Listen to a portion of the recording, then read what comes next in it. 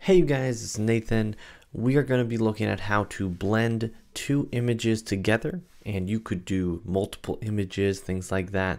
But I received an email and also a comment from someone saying, hey, this is how I do blending in GIMP, the free photo editing software.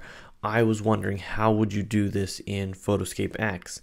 And he showed the blend tool and ways to add these two images together. And I wanted to try to recreate some of that in PhotoScape X. So for today's project, we're going to have PhotoScape X opened. We're going to hit new. We're going to just set a preset to 1280 by 720, which is the YouTube thumbnail size. This is kind of my thought when I think of the reason why I might blend an image is if I'm making a video or something, we would put it together and maybe we'd be blending more than just cutting and adding if we were doing a project like that. So let's go to insert. So in the top right here, we have the insert button that pulls up our drawer where we have our images, and we can navigate around and find our images. So we're going to start with this base image, and this base image is just a screenshot that I took after I reached a certain rank level in a strategy game that I play, and I hit Diamond 4, which means that I am in the top 1.8% of all the world's players for this specific game. And I thought, okay, that's pretty cool. I want to save that. Maybe I could make a little video talking about the strategies that I use. So I'm not sure if I'm actually going to do that. You know, sometimes you have ideas, but maybe you don't end up executing on those.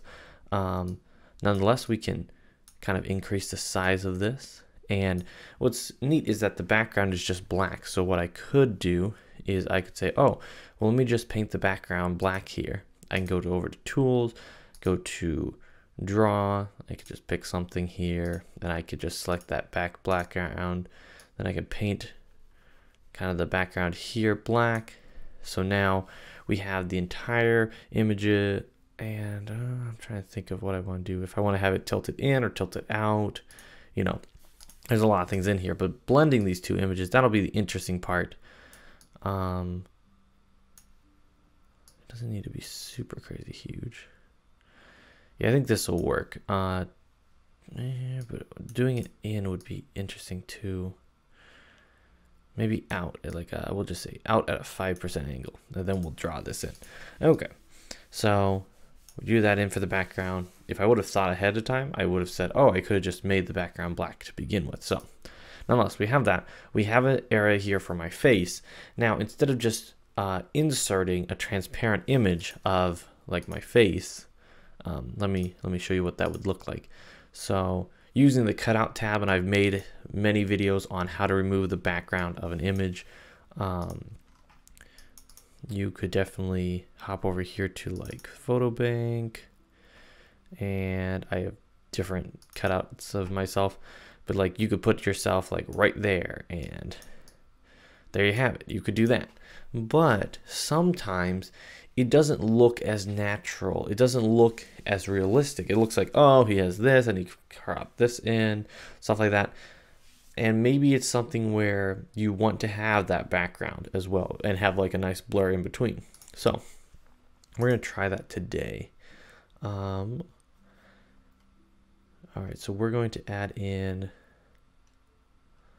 yeah, there's different images I could use. Oopsie. Yeah. Okay, so we'll go to images.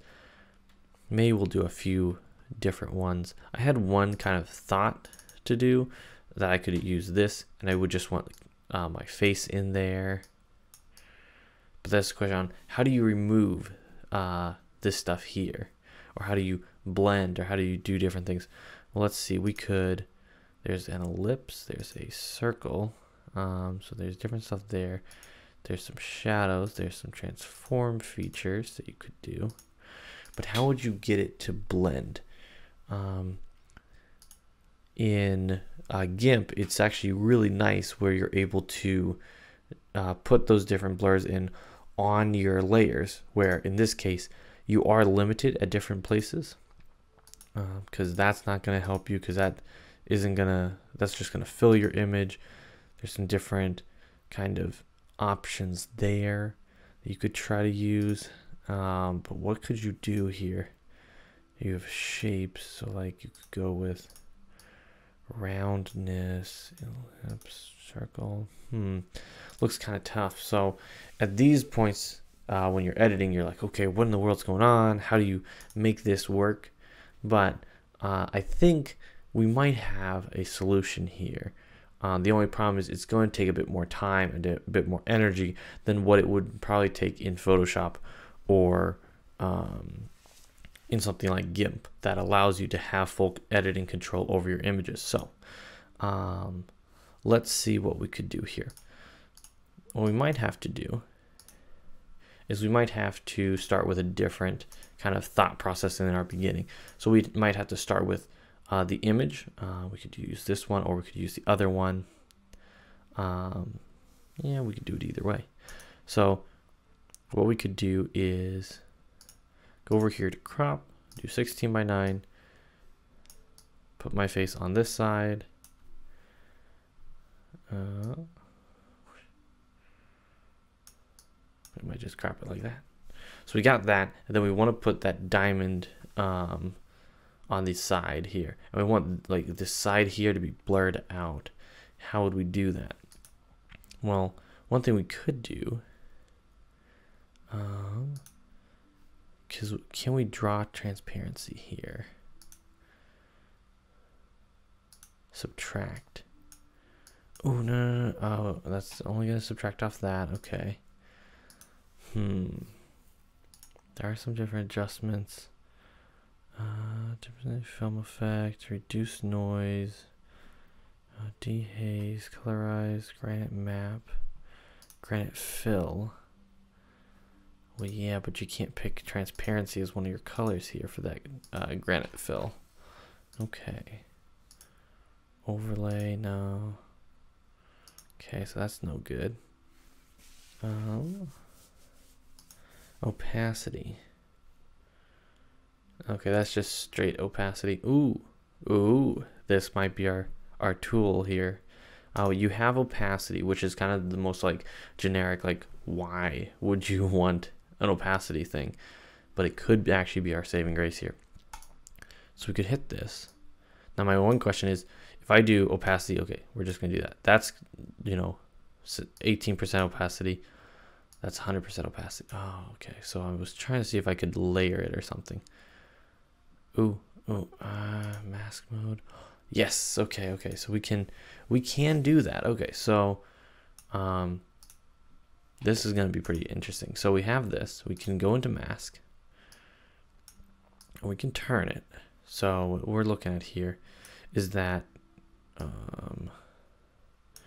yeah. So it's preserving this side of the image, and then it's starting to blur out the other. Okay, I need that to be a lot stronger. We can make it a lot stronger. That's good. We need to turn that opacity up to, is it? No, to 0. So it's actually going to cut that image out. Okay, so we got that. Get that turn, get that rotation. Okay. So we've got that. Nice. Okay, so we have that there. The only problem is that this is now the base image, and you can't put anything behind the base image from my understanding.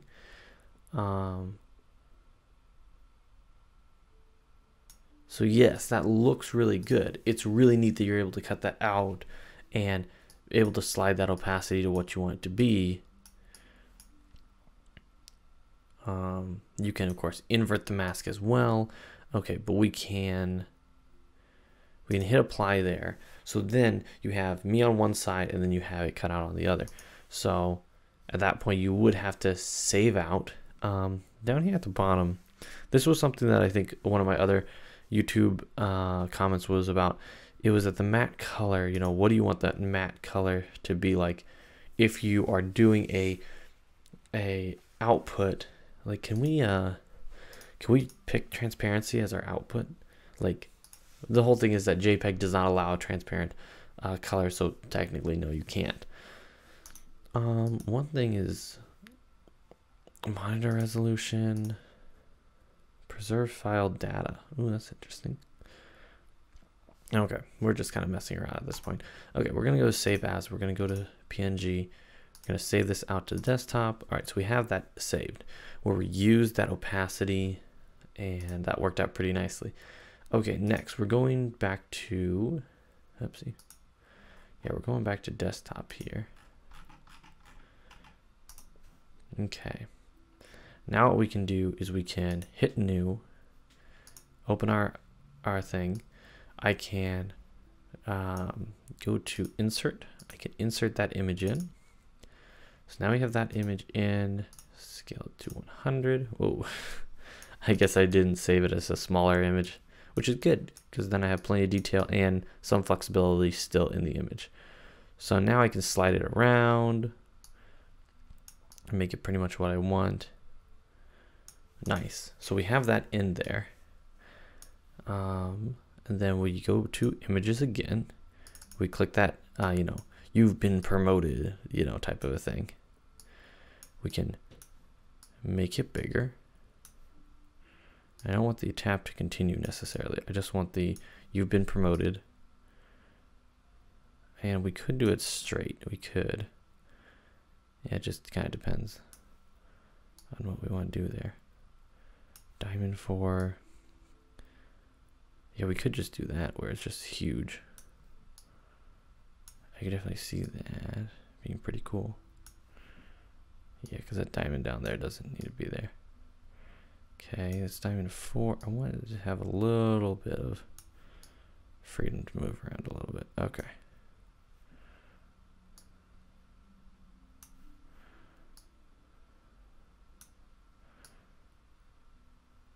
Okay, nice. Okay, so we're gonna see how that looks. I'm gonna send it back. Okay, so the wording kind of gets cut off a little bit. Okay.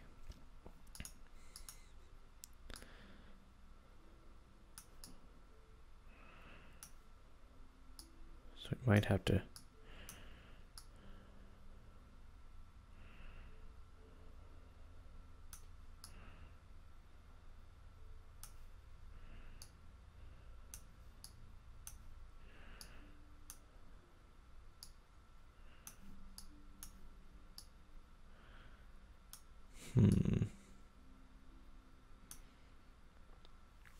Yeah, right now we're not like we're not like battling between, oh, how does this look versus how does this look? It's just kind of the images we're trying to blend. It's like, oh, the black and that white there, you know, how good does that look?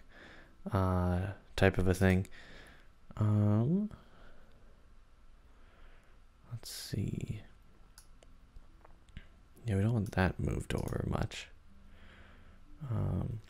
It just depends on if I look at that and I say, wow, that transparency that I put in there, do I like that? Is it the style that I want it to be? Should it have been harsher or things like that? But definitely does give you that change that you're looking for there. So let's save it out and see. Well, we don't necessarily have to save it out. We can go into layers and we could just hit merge. You know, we cut that. That's what it would look like, which for the first time of me doing it and without having practiced it before, I enjoy doing videos where I am kind of in the learning process as well, so you guys get to see it. That's how you could make an image blended. You would have to go back to the original. You would have to go with that opacity, and you have to make that gradient slide. Then you're able to put it on as well. Gradient opacity here. So there might be a few different options or ways to make it happen. This is looking very similar to what we had before, type of a thing.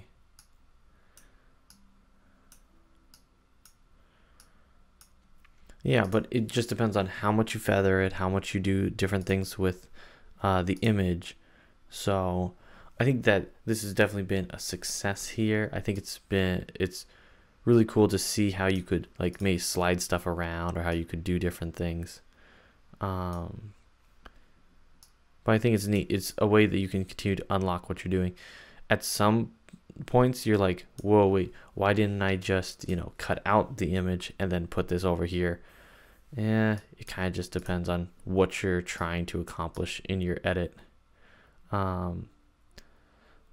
Nonetheless, you guys, thank you so much for watching, and I hope this was helpful. And let me know if you have any other kind of challenges for whether it's PhotoScape X or another software where you say, hey, can this software also do this? Where in this case, I'm glad that I was able to make something that is fairly convincing, where you don't have to go out and learn GIMP fully to take advantage of a quick tool or a quick style of edit. So you guys, thank you so much for watching, and I'll see you guys in the next one. Bye.